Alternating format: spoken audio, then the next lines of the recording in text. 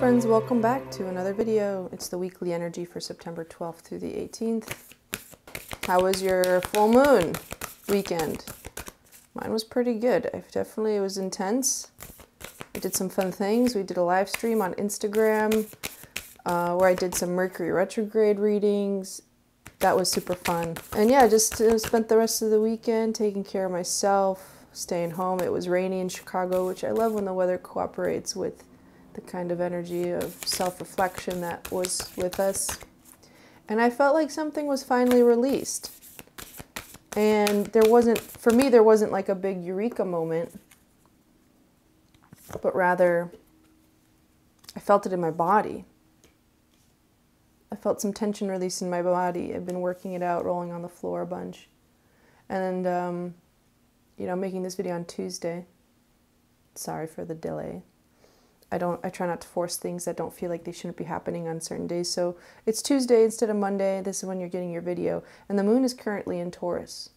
So that means we get a lot of our emotional stability from being in our body and processing things, feeling grounded. It's also the moon, right after the full moon is the disseminating moon. It's take your time to breathe out.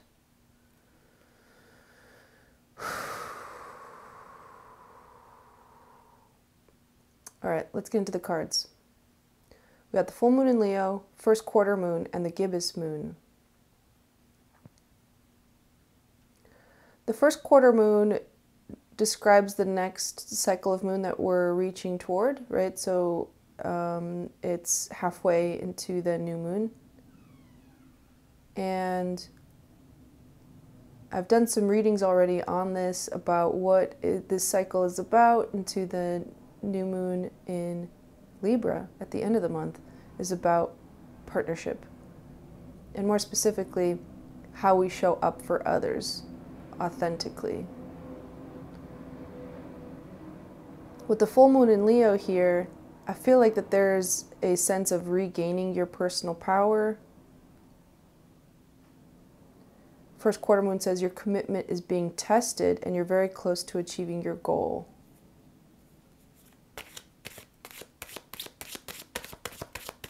Yeah, maybe the Neptune energy that's been around, and Neptune is also working with the sun this week. It might bring some dreamy messages about who you are.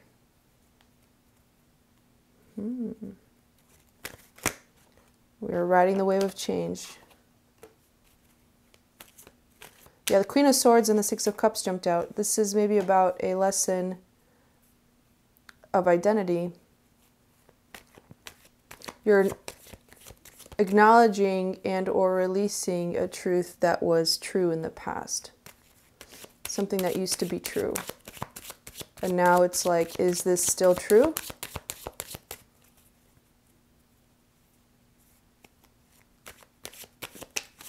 Maybe this is for somebody who feels confident in their shifting identity. And the universe is asking, how committed are you to changing? So the moon this week says, ride that wave of change without being impulsive. That's why it says, let pride get in your way. Don't be impulsive. Just work on balancing the energy this week. Okay. Ten of Wands, Four of Swords, the High Priestess. Five of Wands, the Tower. Nine of Pentacles, King of Cups, Three of Pentacles, and the Three of Swords. Okay, double three. Ending with a couple threes here.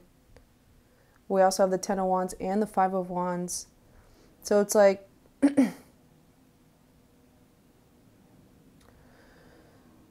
There might have been an outburst of some kind, or something just became too much. Something definitely became too much. Either you were taking on too much, or people's opinions about, about anything. I don't actually know what it could be about. But I see that it's caused some sort of need for rest. Need for a timeout. Actually, that was last week's video, wasn't it? Right? About breaking free. whether it was of your own accord or something somebody else pointed out to you, something is changing. And there's the Three of Pentacles again, the card of the month, saying it's time to rebuild. It came right after the Tower. If you can see that. It's like the scene of a tower falling apart, and then it's a scene of three people here working together on the plans of, I think it's the plans of a temple, but still, construction. The Three of Pentacles in this case, if we're taking that message along with what the new moon in Libra, the next, lunation, what that invitation brings is showing up as who you really are, showing up truly, authentically, knowing that you are enough, knowing that you have part of the puzzle piece, if it were, with some other group of people. So there might be some shifting social circles. I see. I think that there was a lot of energy in this situation of the past, and it was almost too much, whether it was coming from you or from another person, or it just wasn't directed. It was undirected energy. And I feel like the lesson of this week is the universe trying to say, like, no, we took that off your plate so that you could see this other thing that's changing, this thing that is inevitably shifting.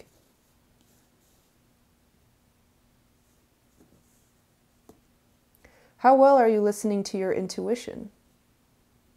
Because what I see here is still that there is maybe some lingering regret, maybe about how things had turned out or how things are progressing along. And I'm actually seeing like a cut of confidence. It's like you were overconfident before, and now there's maybe not enough confidence just in your own intuition. But see, here the confidence, the energy was given externally, and then on this side it's reflecting more inwardly. So maybe this is just calling us to have a little bit more faith in ourselves, more faith in our own personal wisdom. I'm going to get a couple more cards.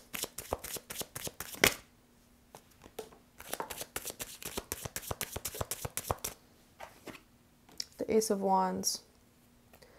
Yeah, either your enthusiasm for something has begun to wear off, and now you don't know where to place your identity or importance. I feel like it's really, the lesson here is about self-worth and not putting that in the purview of others. Like, other people don't define our self-worth. This is about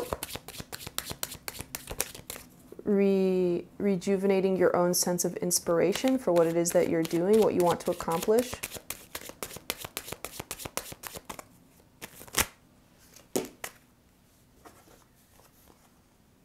Yeah. And so I pulled some cards on the High Priestess, and you got the Eight of Wands and the Page of Cups. I would just say maybe pay extra close attention to your intuitions. Be aware that there might be messages trying to come in some unexpected way. Have you begun to understand why this change is occurring and how it's potentially changing how you self-identify? And I feel like this intuitive hit will come from an unexpected source. I mean, that could even be yourself if you're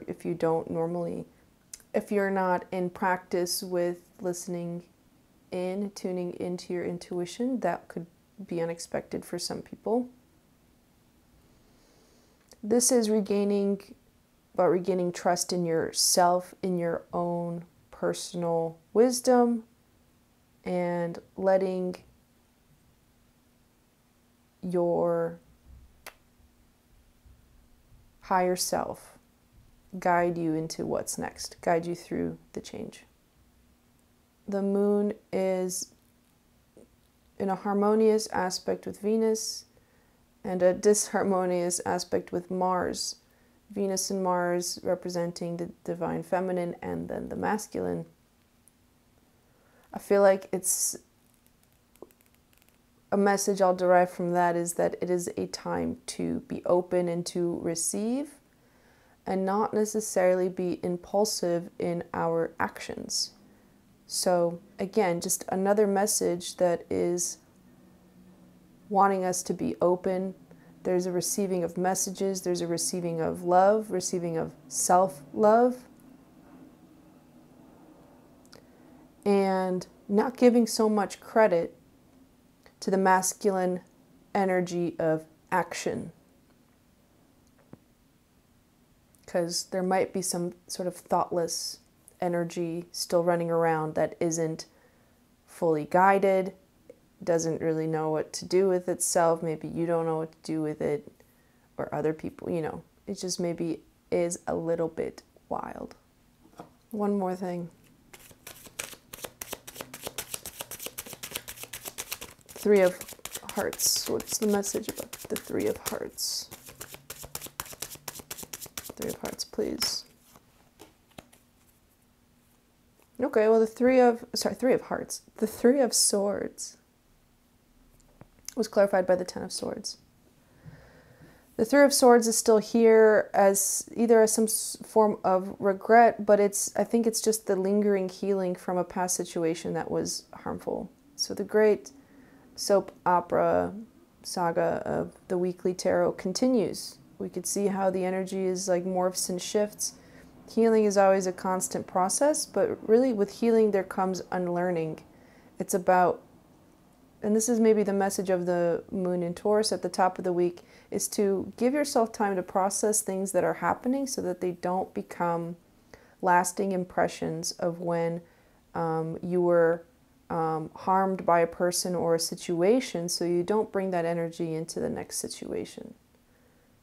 This is about being open to receive the full and complete lesson so that it can be integrated before the next lunation, right? If you want that new moon in Libra manifestation to work, we have to forgive. And the Three of Swords is also about forgiveness, forgiving self and forgiving others.